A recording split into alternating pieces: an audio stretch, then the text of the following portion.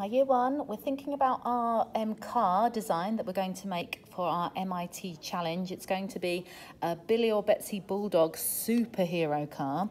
So we're going to have this template and I'm just going to talk to you first about painting it. So you're going to pick a colour, mix it up in your lid, and then you're going to paint it onto your template.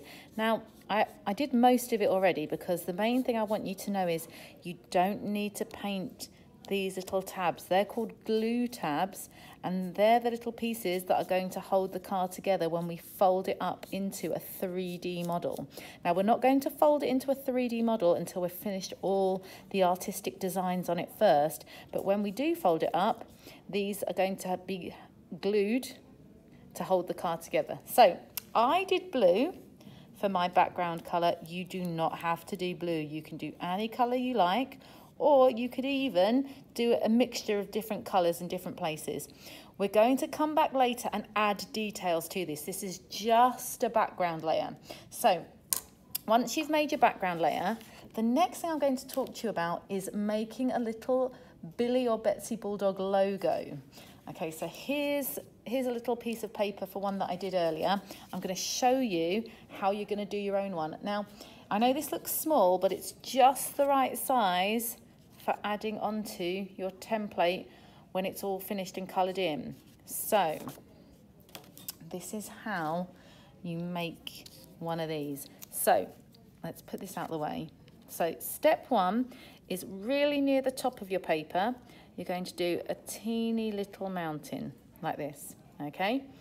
And then you're going to come over here and do a little kind of floating mountain over here, and then kind of an equal distance, you're going to do another kind of sideways floating mountain over here.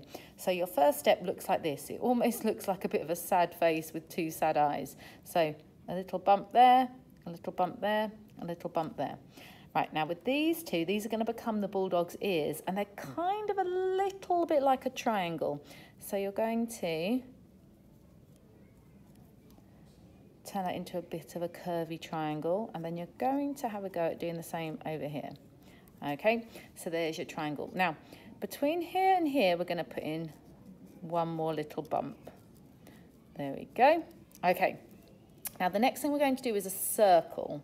It's going to be a bit of a squashy circle though, and it's going to start halfway down our page, and it's going to fill up